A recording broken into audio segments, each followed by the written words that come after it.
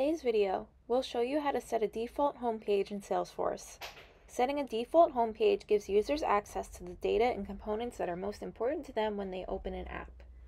Unless there is a set default for another profile, all users will see this homepage.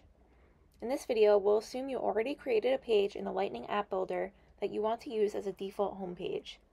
To set a default homepage in Salesforce, follow these steps. First, navigate to Setup, and in the Quick Find box, type and select Home. Now select Default Page. Select the page you want to use as a default. Select Next, and then confirm by selecting Assign. Alternatively, you can restore the standard page by selecting System Default. And there you have it.